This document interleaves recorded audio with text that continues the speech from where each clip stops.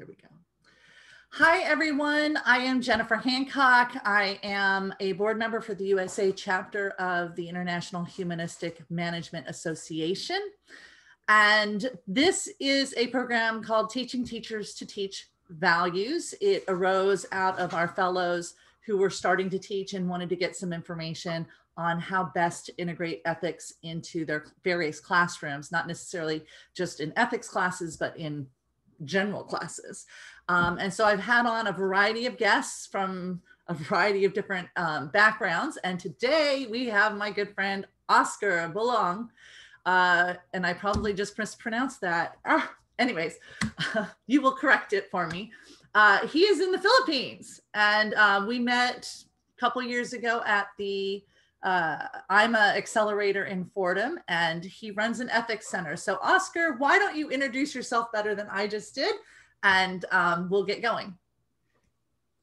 Hello, Jennifer. Thank you, Jennifer, for the invitation. I'm very, very happy, and I'm very, very pleased to be with you. Well, it's in the evening here right now in Manila, so it's 10 p.m.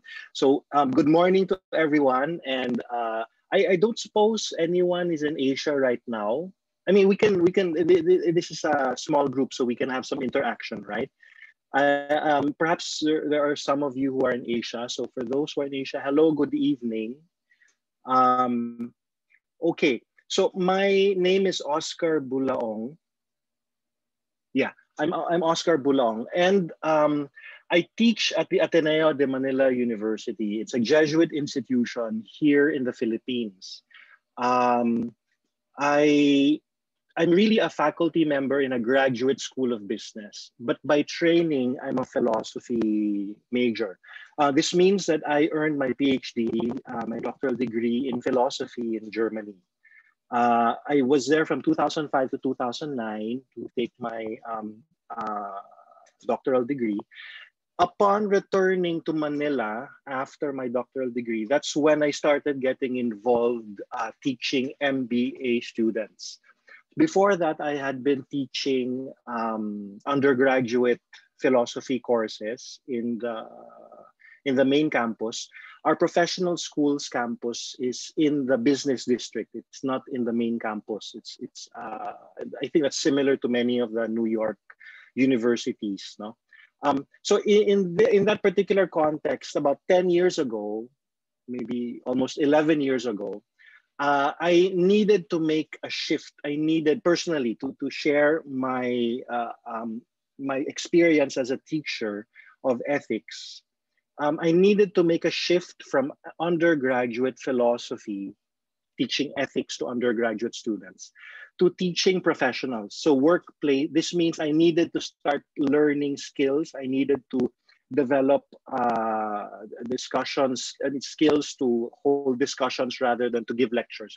I think you know what I mean when I say that on the undergraduate level, students expect more input and more theory, and on the MBA level, on the graduate level, especially if they're workplace-based students, they expect more interaction and they expect to learn more from each other rather from the teacher. No?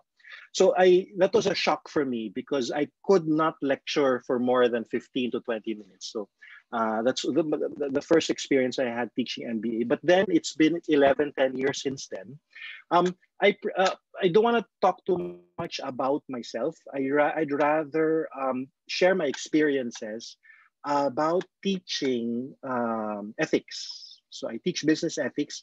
So in that particular case, may I share? I prepared some slides. I'm gonna skip a lot of them. I hope that the slides will provoke you into a discussion. Will be thought-provoking enough for a discussion and for questions and interactions later. I don't presume to be an expert. I really do think I'm still doing a journey towards teaching values. So it's in that context I wanted to share what I'm currently doing. Right now, I'm teaching 3 cohorts of students. I'm teaching undergrad ethics, I'm teaching MBA business ethics, and another university invited me to teach a doctoral in business administration course for doctoral students. No? I'll skip number. I was going to go over each cohort to share my experiences, but I'll just go very quickly. Where the DBA course is concerned, I'll skip that. I wanted to start sharing a few things about how I teach MBA business ethics, at least, and then embed these insights, these experiences as a business ethics teacher in the topic that we have now, teaching teachers to teach values. So in that context, I began earlier by saying that I come from a philosophy background, and that basically meant that I'm very much equipped with theory. I can give lectures I could give lectures for an hour and a half, but then I was forced to simplify things. This is a diagram of how I've simplified an ethics the theoretical portion of my ethics course, where I've chosen, there are 5 or 6 or 7. If you look at the textbook in business ethics, you'll see a variety of theoretical frameworks. I've reduced mine to 3, which I think are the most important: the character approach, the principled approach, and the common good approach. We can go back to this if you're interested to talk about the points there in that diagram. But I think what I wanted to show about my growth as an MBA teacher is that I've needed to make the shift from theory to praxis. And I've added a third element, because usually an applied ethics course has theory and it has praxis. I've added the third portion called intervention. And that's a very important portion now of my course, because I really do believe it's important to teach students not just how to explain theory, how to apply it in, with case studies and so on and so forth. I think it's important for students to be equipped with the tools to intervene in systems and organizations. So it's the intervention portion I have been focusing on the past 10 years, developing in my course. This started with a book that I read a decade ago. It was a book called Thinking in Systems. And that's what got me to start thinking about interventions, that ethics is not just about theory, it's not just about decision-making of an individual, but really someone who intervenes in systems. So in this case, I usually talk about how the social sciences take up intervention. They say that intervention can be done in 2 ways: structure, which has to do with institutions, systems, social forces, as well as agency. Agency here has to do with a personal decision making. So these are 2, at least for a framework with regard to intervention. This is how I approach teaching business ethics, that intervention has to be done on a structural level to reform structure, as well as to form individuals. I think teachers often focus on one or the other. To form individuals means that you give them enough theoretical background, enough skills, talk about character formation, and so on and so forth. But at the same time, I think equally important is the question about structure, how to intervene in with policy, for example, policy formulation and implementation, and so on and so forth. I wanted to give some examples of how, because in my MBA course, in my MBA program, there are three programs that we have. One for the fresh graduates, the MBA standard, and one for the MBA middle managers, they're in their 30s. And the executive program is for that's the course that more senior executives take. I'll skip this slide, and I'd rather show you a module learning outcome. As an ethics director of the university, we had to come up with module learning outcomes. So we had to construct syllabi to be deployed on the online platform for our courses because of the pandemic. So I wanted to show you that even within the MBA program, there is a way of making intervention relevant in a syllabus. Can I draw your attention just to the first line of each? So for the MBA standard, there's the verb. I think people who are in their 20s in the workplace need to conceptualize and explain relevant intervention strategies. Those who are middle managers need to conceptualize and implement intervention strategies, while those who are in their executive positions need to conceptualize and lead others in implementing relevant intervention strategies. And with that twist, that small twist in the verbiage for the syllabi, teachers have to make adjustments with the way they present, with the way they approach teaching certain topics, and so on and so forth, for the different programs. I hope that captures your imagination where the MBA program is concerned. I'll devote just 3-4 minutes. I know I have 15 minutes, Jennifer, for the inputs. I'd like to share a few things about how I also teach the undergrad ethics program. Again, where the theory is concerned, I've reduced them to 3. I wanted to capture your imagination with this particular image, this metaphor of that's given in gospel. It's about wolves who are in sheep's clothing. The way I approach, at least because most often, the way I used to teach ethics on the undergraduate level was just to give them the tools in order for them to be able to make decisions in the workplace after they graduate. My experience, though, has been that students come back disillusioned. Can I repeat that? No? Students come back after graduation, 5 years down the road, 10 years down the road. They come back and they share. Thank you for teaching us deontology. Thank you for teaching us virtue ethics and so on. Those were nice. Those were ideal. But in the real world, and I know what they mean when they start talking about the real world, because in the real world, there's corruption and there's bribery, there's scandals, there's theft, and so on and so forth. So the way I've made adjustments, at least in the past few years, the way I've made adjustments to my course has been to think about how to make them better equipped for the real world. And this has been, at least with, I'm in agreement with another teacher on this, that I think we need to teach them what bad things, what unethical things people do outside.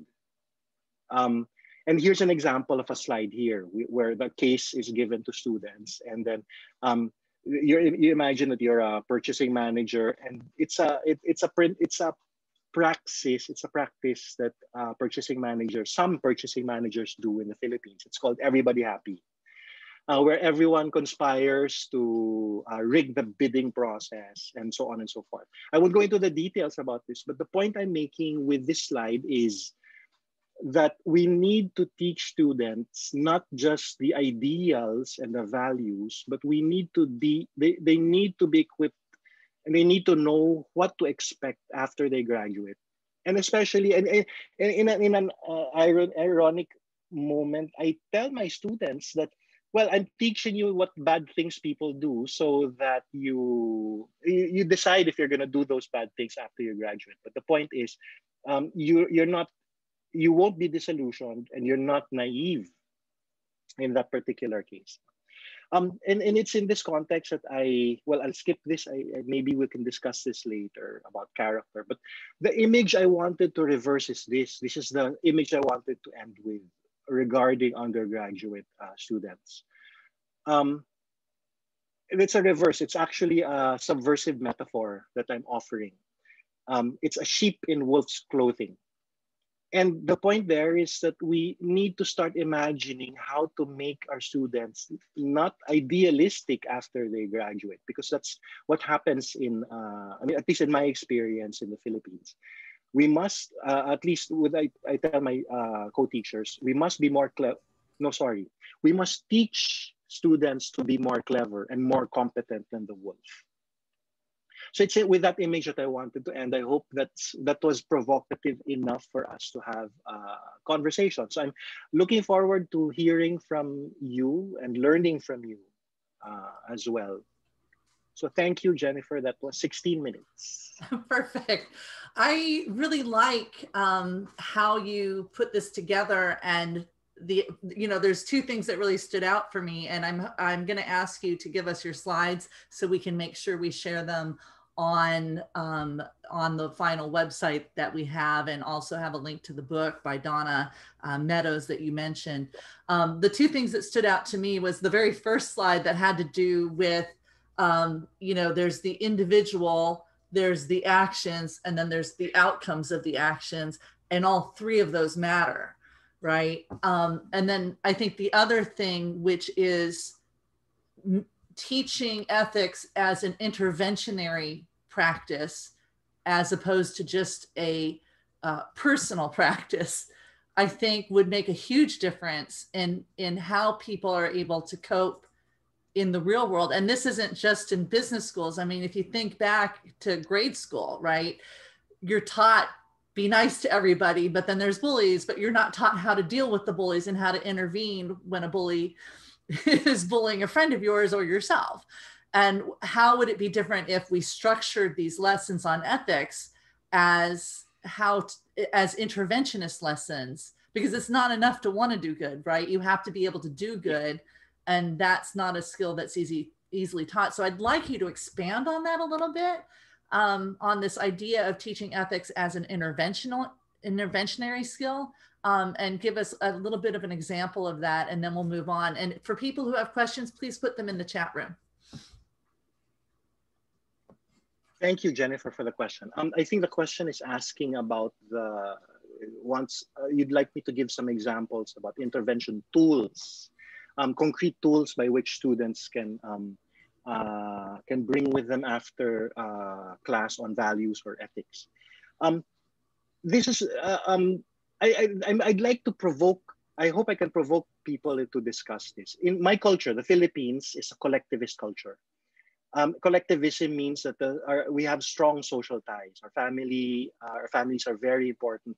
Our self-identity, our identities are determined by our place in society, in the family, in the in-group.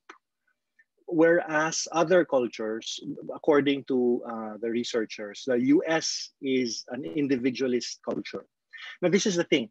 I teach whistleblowing. So one tool, one intervention strategy, I think that is valuable for students is to know, and to know that there's not just one kind of whistleblowing. There's this article by a faculty member of Boston College. His name is Nielsen. He wrote an article. I can share the article later on, the title of the article later on, but he talks about 12 kinds of whistleblowing. I just wanted to point that out. I'm not going to discuss the 12 kinds of whistleblowing, but it points to the fact that, especially for us here in the Philippines, whistleblowing is not encouraged. Socially, it's not encouraged. We have a word to describe those who are whistleblowers. It's even worse than rat. I think Americans call whistleblowers or rats, at least how they depict it in Hollywood. So it's in that context that I frame the lecture on whistleblowing, that article on whistleblowing, as it doesn't have to be the scandalous kind where you go public and you reveal and then a mud is thrown around and your character is put into question and so on and so forth. That article by Nielsen describes a variety of ways by which someone can whistleblow, like make an anonymous letter, for example, or talk to the boss of your boss, and several others. I hope by invoking the number 12, it captures your imagination and think, oh my God, there are 12 kinds, there are 12 ways to whistleblow, and the scandalous kind is not the only one. I think it equips students to think of calling truth to power. There are different tools, there are different ways. And then it requires a certain wisdom in order to know which kind of whistleblowing to use in the appropriate set of circumstances. So I hope with that particular detail, intervention in a scenario, you use the example of bullying, Jennifer, but in a workplace scenario, for example, in an academic setting, we witness very often misbehavior, and in my culture we keep quiet. I wanted to ask that for those in another culture. When you witness, how can you embed whistleblowing, for example, in a values class and an ethics class? How do you encourage victims of bullying to speak out, and so on and so forth? I hope that was sufficient. Yeah, At least it to was a provoke. really great example of the idea of intervention as a lens to view ethical behavior through. So Charlie Yang asked, do you have a sense of beauty, a sense that beauty is also in the realm of values? And do you have any suggestions for incorporating beauty or aesthetics in management education, including business ethics or sustainability courses? Charlie, hi. I'm glad you're asking the question. Is it okay, Jennifer, if we can have a conversation, right? Or is this just I muted oh, myself. you're muted. It's actually it helps streamline things if If you know he can ask a follow-up, but it streamlines things and helps make sure everybody gets their questions answered if we do it this way. So yeah, okay, great. Okay. Hi Charlie, thank you for the question. Yes, absolutely. I There are many ways to embed beauty in ethics class when we teach values, especially. I'll be very concrete. I'll use an example from my father in this context. Long ago, I remember when I was a teenager, I was asking for permission to do something that was not that was typical of teenage boys, but are not really socially acceptable. I won't say what, doesn't matter what was. But I remember what he said, and it struck me. He said, can I say it in Tagalog, just to get a feel of the. He said it. So I was asking, Dad, can I do this? And I'd like to do this with my friends. And then he said, hindi ata maganda tignan yan. Hindi ata maganda tignan yan. He said, it literally translated, that means that doesn't look good. That doesn't look good to look at, literally. No, it's not good to look at. So the action, I think, there was evoking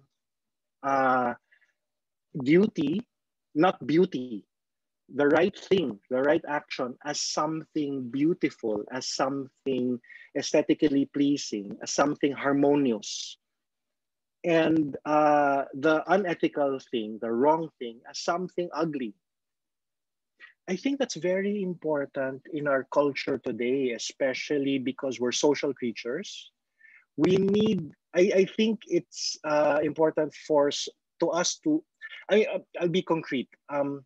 Corruption. There was a corruption study in government just recently. It doesn't matter the article when it was released, but there was a study about the acceptability of corruption in local government units in the Philippines.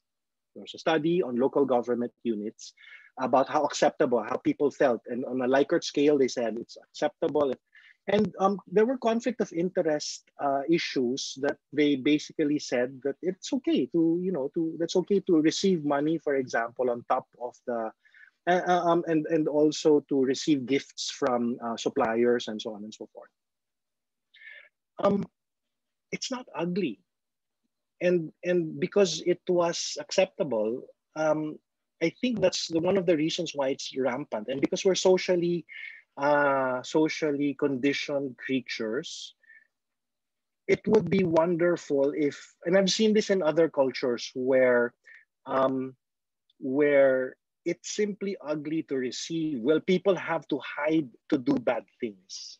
Where people have to, and that's one of the things that we can intervene in, and basically to say that's ugly. That action is ugly, and I think that can be, and often maybe just facial reactions can really reveal a lot about how we think there are actions that are ugly and beautiful, with a grimace, for example, or repulsion at something. So I hope, Charlie, that I'm not sure if we're on the same wavelength. Please ask. Please go ahead and make a follow-up question if I'm answering on a different. No, I personally found that very, very helpful. As you were talking, I was thinking about the soccer game I watched last night and how ugly one of the teams played, and they lost badly because they were playing ugly, as opposed to the winning team, which was playing with joy and beauty. And, and I keep, as I watch these things, I think this is such a good metaphor for how businesses should be operating, because the ugly play is not good play, right? Next question, and Charlie, if you have a follow-up question, we'll get to it. Toller asks, I have student work in teams, and invariably social loafing arises from one student. How might you try to create a condition where everyone takes responsibility? I have them set a team charter and expectation, and that seems to assist. Thoughts? Yeah. Sorry, I understand the question, but I'm interested to know. I have something to learn about what team charter is. Jennifer, could you explain what team charter is? I think Toller, you will need to unmute yourself to answer that question for him.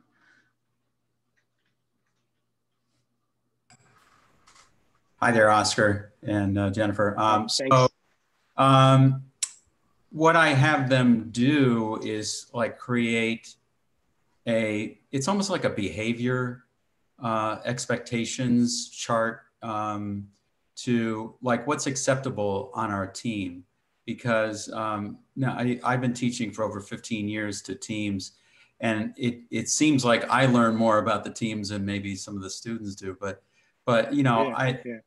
it's always ends up being like you want to teach them some kind of moral responsibility, but it's very difficult when there's one person, or sometimes it's two. But there's might be a team of four, but there's one person who's not doing their share. So I'm finding that if they have some kind of expectations beforehand, that helps. But especially doing interventions with moral responsibility, I just wanted to hear some things that you've done successfully with classes and maybe, collaborative teams in your classes. Thank you. Yeah. Toller, wonderful question. Can I answer it? Rob, sorry. Robert? Yes. Rob. Hi, Rob. Perfect. Thanks. Yeah, great.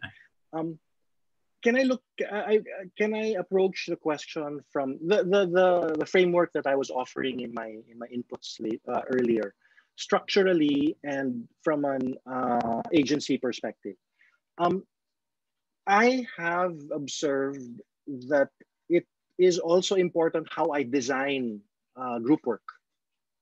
It's very important how I design group work, because I often think that, I just throw them some work and then think that, even structurally, how many people are in the group, the nature of the output, the deadlines, even the assessment, the ways of assessing the group work, I think have to be structured in a way that encourages teamwork. I know this because I've made the mistake of, I'll just be straight to the point, of assigning a very simple 2-page paper to 6 people with a 3-day deadline. I made a mistake many years ago. 2 pages cannot be written by 6 people. And the deadline was 3 days, 4 days, or a week. That's too short for people to actually stop and collaborate. So I think the design structurally of the group work really encourages loafing, because of course 1 or 2 people will have to take initiative and will have to go deep into answering the question. So from a design and structural perspective, I want to say that I think it's a teacher's responsibility to think about how a group project will encourage collaboration. That's one.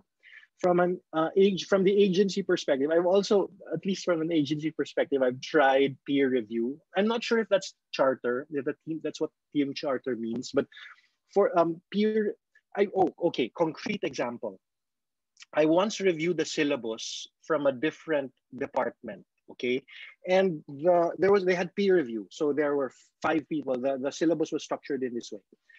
5 people in a group, and then each of them will give a grade to the other 4 members. And then if your grade, the rubrics were there. If your grade is lower than X, your final mark goes down 1 grade point. If you're, and so on and so forth. I think you know how that was designed. So it was designed in a way that their peer review had an effect on their final marks. I asked a year after if the teacher was still implementing that, and the teacher said no. Because the teacher had several, after the first semester, there were several cases of students complaining to the dean officially, and then an ad hoc committee had to be, because one student claimed that he was not loafing and the other students were. And that had real implications, because someone could not graduate because their group mates did not like him or did not like her. I wanted to show the other extreme of how structural interventions can also have a bad effect. I'm not saying that system will not or may not work, but it did not work for this particular class, for this particular department. From an agency perspective, I'll be candid about my position on that. From an agency perspective, I just tell the students, I don't do peer review. I don't check if anyone is loafing. I basically just give, I think that's what you mean by charter, giving them their own autonomy to determine how they want to do the work, and for them to articulate how they will divide the work, and so on and so forth. To be at least explicit in how they, and then I suppose giving them a lot of autonomy as well for grading. I don't know if that can structurally be done, to grade their own and then compare that with your grade and so on and so forth. I mean, I don't know if there's a way of tweaking that system, but to be honest, I've abandoned the structural. And I just tell my students, just please, this is interesting. This is an interesting project. I hope you can devote the time for this, support each other. And what I do instead is a buddy system in the group. So there are usually even numbers, 4 or 6 per group, depending on the project. And then there's a buddy system, so they have to watch each other's backs, basically. I'm not sure if that's helpful, but I hope that kind of captures your imagination with how to intervene there. So the question I had is, it seems like a perfect opportunity to introduce the concept of one of the learning objectives of the thing is, how do you intervene ethically when you have a loafer, right? If intervention is one of the things you want them to learn, right, is making that an explicit part of the project. To creatively and ethically figure out how to help the team all participate, you know. Okay, anyways, next question. Ricardo Flores says, facilitating a learning process with an outcome of learning to do good is definitely something we can do more. However, for the good of society and ourselves, should we simply give up on helping others to becoming better and more moral individuals? Should we give up on helping others to become better and more moral individuals? So should we focus on ourselves and give up on others, I guess is the question. And Ricardo, I don't know if you want to unmute if I got the question wrong. No, my question was, thank you, sorry, apparently I couldn't create the question clearly enough. But the question is, the focus has been on learning to do good, which again, I think is perfectly okay. But I'm worried that we are giving up. We are not doing enough on helping to becoming better, becoming good, to be more moral individual people. And so moral development of our students is something that we are giving up on, and I'm concerned about that. Yeah. Ricardo, I understand the question. I like the question because, and I agree with the way it was formulated, that there's a distinction between learning to do the good and learning to do things for the common good. I think if we can depict it that way, just learning to be good, which is inward, reflexive, and then there's learning to do the for the common good, something for the common good. So it's outward. It's an outward movement rather. So I like the tension between the centrifugal and the centripetal forces there. And that's why from a theoretical level, I agree that we can make the distinction.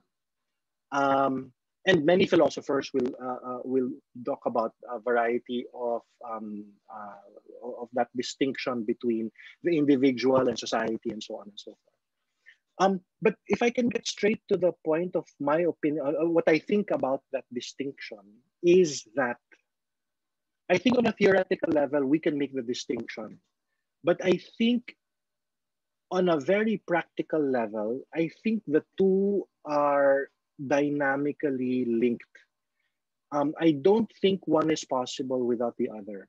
I don't think becoming more moral is possible as a monologue, as an internal, as a genuinely internal phenomenon that I go to one corner of my room and I can do, develop virtues, where I can talk about how I can, how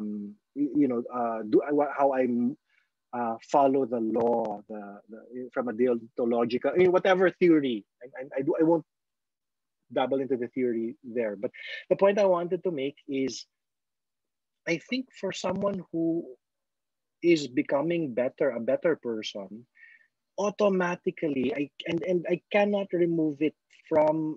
That's why I keep saying, and maybe I'm revealing my culture here.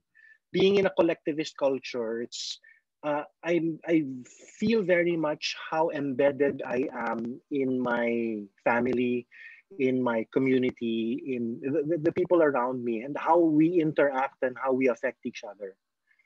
So that I can, from a philosopher's point of view, stay in my ivory tower, using the cliche of ivory tower, and imagine myself becoming more virtuous, becoming more moral.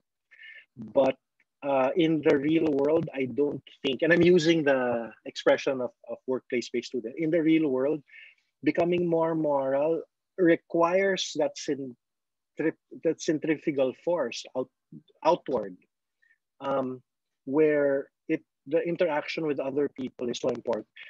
Jennifer, can I just 2 more minutes for this particular question? I was reviewing, I saw the article that I read some years ago. Again, there was this Harvard study. One of the long-standing, no, I think they stopped already. There was about a 5, 6, or 7 decade study they did in Harvard from the 30s or 40s up until last decade. And it was a happiness study. It's available online, just Harvard Happiness Study. And they correlated a variety, they observed, interviewed, and followed the lives of 600 people in the US. I think 300 from Boston, 300 from New York. They followed the lives of 600 people, men, sorry, that was in the 30s or 40s. So they followed 600 men. They interviewed about career, about relationships, about salary, health. They monitored hypertension, how frequently people got colds, how frequently people got sick. And there was one, it's an enriching study to read, because there was only one thing that correlated with happiness, with self-reported happiness. And it wasn't salary, obviously. It wasn't, it can be predicted easily that it wasn't salary. Just because of higher salary doesn't mean higher self-reported happiness. Career also, or it was intimate relationships, not quantity, not how many intimate relationships you have, but just one or two, and the quality. It was the quality of the relationships that determined self-reported happiness. The reason I'm bringing this up is because I think if we can identify flourishing, which is flourishing and dignity and what it means to be human, genuinely human, we can associate this and embed it in humanistic management. I think the study reveals just how important our relationships are. So can there now, just right now, can there be an Asian holding up the flag of collectivism and saying, hey, our intimate relationships, our close relationships determine our flourishing, our happiness. And that's very clear, like that can clearly be linked with ethics, with morality. Doing good means not just going inward, becoming a perfect moral person. That requires an outward reaching out to people for the common good and society. I hope that was nice. I hope that was good. Can I want to follow up on this conversation, because there were several questions when people registered that had to do with how do we teach ethics in a multicultural environment, and also how do we teach with cultural humility while also providing cultural validation to the various cultures. And I think as I've been listening to you, you've been very clear about self-identifying your culture, but also in a way that's very humble. And so I'd like you to kind of address that in the context of what you were just talking about, is how do we do this? Because I think this is one of the things that scares people when they start trying to introduce ethics and values in, say, a strategy class or a writing class or whatever class it is how do we introduce the values in a way that's culturally humble in a multicultural setting? So please. Thank you, Jennifer. Yeah. So I will always cite some article and so on and so forth. I started teaching to my MBA students. This researcher, this Dutch researcher named Gert Hofstede. I'm not sure how to pronounce his name correctly, Hofstede or Hofstede. He did a cross-cultural study and identified several cultural dimensions. It's strange. Well, at the beginning, students found it strange why I was teaching culture, multiculturalism, and the cultural dimensions in an ethics class. But I kept insisting that you need to learn how to navigate difference. And that was very simple. That's a simple insight I wanted to bring up. You need to be able to navigate difference well, effectively.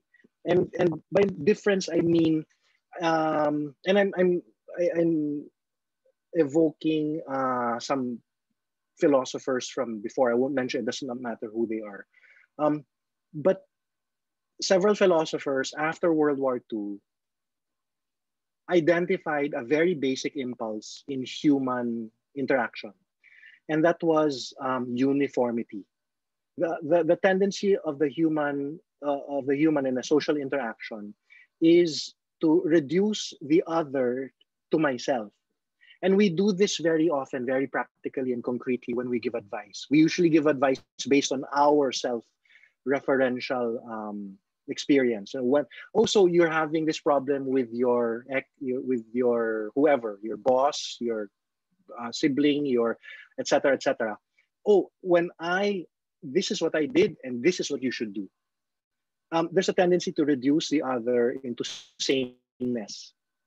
I don't say this in the class, but it's in the spirit of breaking and undermining that impulse, and to always think of difference, to always approach people as different.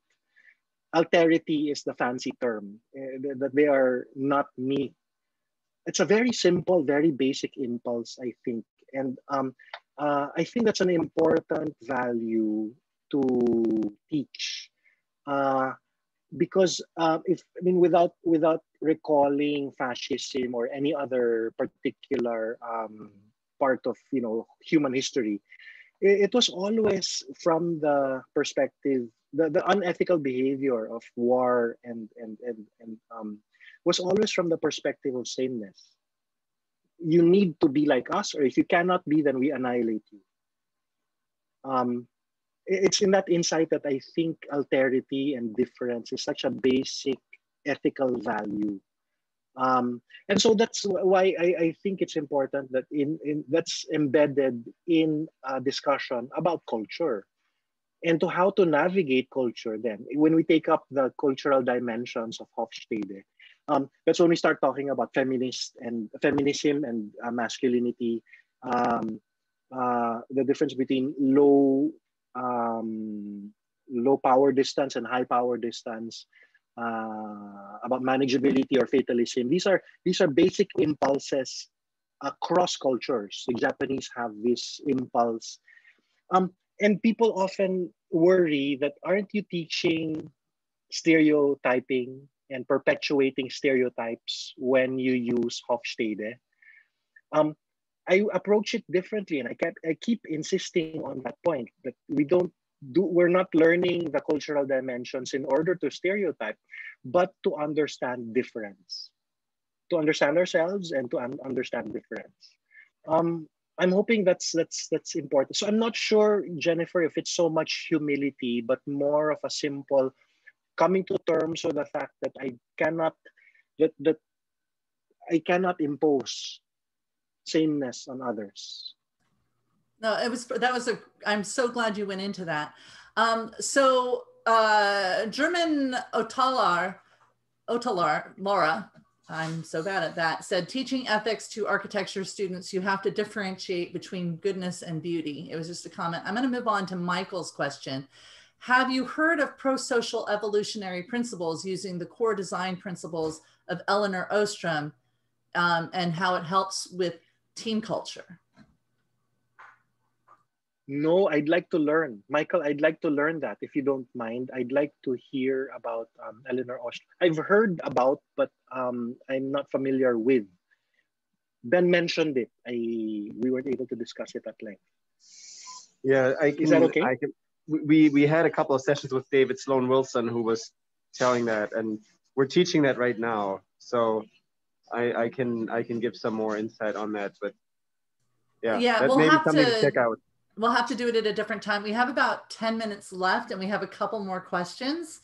So let's move on. Tanisha Taylor says, social loafing, regarding the social loafing discussion, she appreciates the primary focus on communicating expectations and considering the relevance and rigor of the task. When we are satisfied with the quality of the aforementioned, then we consider the ethics of social loafing. And then she follows up on the cultural conversation. Overemphasis on sameness in schools leads to cultural erasure and invalidation, especially for groups that are already marginalized. So any thoughts? Is it okay? Double thumbs up. Double thumbs up. And then Michael says, how you're gonna have to say it on, that's because I have to look it up. Okay. It's a new word for me. Alterity. Alterity, and others connecting. Othering is often unethical. Yeah, definitely. Okay, so we have about 10 minutes left. Oscar, I muted myself in mid-sentence. Is there anything else you want to, based on the conversation we've just had, is there anything else you want to tell us that you feel like you might have forgotten about ways that teachers can integrate ethics in classes other than ethics, right? You teach specifically in ethics class. Part of what we're hoping will happen through the International Humanistic Management Association is the integration of ethics in all of the business classes and not just a standalone ethics class. So do you have any advice for teachers who are teaching maybe strategy or accounting or whatever the topic is, on how they might integrate ethics into their particular classroom, given that it's not the central topic of their class? Yeah, thank you for that, Jennifer. it actually puts me on the spot. The question puts me on the spot because remember, well, my undergrad degree was management, but okay, to be concrete, I want to listen more rather than give advice. I want to listen more to accounting teachers, to strategy teachers, to finance teachers, and so on and so forth. And actually, we've been doing it the past year. So in my undergraduate business school, I'm in a committee now, and we're working towards integrating and embedding ethics in the different functional areas. And I recognize that this is what ethics teachers usually do in that scenario. So if we can be, this is a ethics teachers usually go in and then start telling them that you should do this in accounting. You should tell them about transparency, how financial statements should be transparent, and in marketing you should give the proper information to product information to your consumers because and so on and so forth, because it harms. And that alienates functional area teachers, I think. So I'm very careful about that. And in my experience, what's been most useful in the work that I'm doing with the undergraduate business school is the discovery that we need to develop learning materials. First, they don't need conversion. Business ethics teachers usually think, oh, those accounting teachers, they're unethical. Oh, those strategy teachers, all they want to do is earn profit, and they're still duped by the neoliberal agenda, and so on and so forth. And ethics teachers go in and think that they need to convert them. My discovery personally was I was preaching to the choir. I was preaching to the choir simply because I did not need to convert. I needed to work together and collaborate to develop learning materials. Because when we sat down and I candidly had the conversation outside of a meeting room, but informally, they expressed collectively, we just need cases. We need one-page handouts. We need learning materials. We need to be able to teach these things. So can you please sit down and develop the cases, write the cases, and let's make the PowerPoint presentations. And can you take a look at my syllabus and we can work on the syllabus together? Can I point that out? That I think it's an important, at least, I think it's an important value to have, to know when you need to be in conversion mode, in a conversion mode, missionary conversion mode, versus recognizing preaching to the choir, and you need to be in a collaborative mode instead.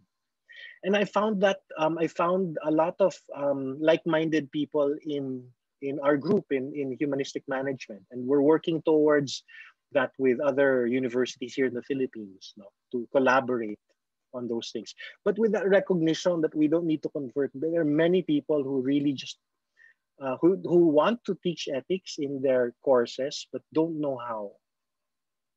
I don't know if I answered the question, because I'm not giving advice. I'm basically giving advice to myself.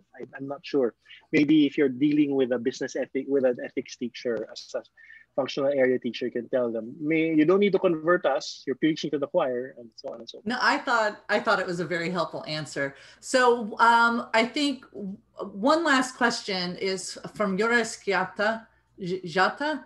It would be achievable if in every course teachers talk about power and politics, being clear on for whom something is ethical and who decides on this label, especially on its enforcement, the implications of behavior that is considered unethical and under what circumstances. So thoughts and comments on that. And I think we have 5 minutes, so let's let that be the last question. Can I just give 2 thumbs up for that as well, Jennifer? So I agree that power and politics are important to discuss because idealism is not something that idealism causes students to become disillusioned after they graduate. Perfect. And I think Teresa McNichol says, is the moral imagination ever emphasized as the approach to rehearsing ethical actions and reflection before putting into action? I love someone brought in moral imagination. Can I end with this point with a provocative question? I was asked to teach another course in philosophy. The topic is religion. And I had a discussion with someone from Eastern Europe in a different context where someone said that it doesn't matter where, who, but someone said that, you know what, religion is not something that's automatic for a person. You know, this seeking, this what you call this ontological thirst for a grand narrative. That there are people who simply do not seek out any grand narrative or any meaning. And they use the metaphor of when you cannot carry a tune, what do you call that? You don't call that sound deafness. You call that musical. When someone cannot carry a tune, Jennifer, what do you call that? They're tone deaf. Tone deaf. I was looking for the word tone deaf. I wanted to bring up that question and ask that about morality. Are there people who are simply tone deaf to morality? Or do we have some innate natural normative desire to change things for the better, to improve things? Because I think ultimately yeah, I agree, Michael, psychopaths. But that's I'm thinking that's an illness. And I'm thinking if it's possible for it not to be an illness and to simply just be tone deaf to it. It's an interesting question for me to think about, because insofar as it's not an illness. Because otherwise, because the implication for me is this: if it's innate, if it's natural, then as teachers who teach values, we simply have to evoke that tonality of ethics. We simply have to evoke that it's something innate, intuitive, natural for us. And we need to be musical, open close quotes, ethically musical in that. And I love the term moral imagination in that particular context, because if we can begin a course with that, with evoking that tonality of morality, of values, of character formation, of dignity, all these principles of the common good, which are innate and natural, I don't think we'll have problems with teaching students. We stop trying to convert them, and we stop preaching to the choir, and we start finding like-minded individuals with whom we can intervene. So I wanted to end with that, with 1 minute. As Perfect. a teacher, as an ethics teacher, I wanted to end with a point. I think and I'm just articulating it for the first time now, thanks to our conversation. I think one of my most significant developments as an ethics teacher is I've learned to stop converting and to start collaborating with fellow faculty, with students, with people like you, with Ima, with other people from universities. So we stop thinking in terms of tribes or them in group and out, so on and so forth. But now as finding like-minded people. I hope that helps. Perfect. It was I really enjoyed this. I thought the conversation was great and the questions were great. So thank you very much. Just a quick reminder, this has been a program of the International Humanistic Management Association. If you're not yet a member, please join.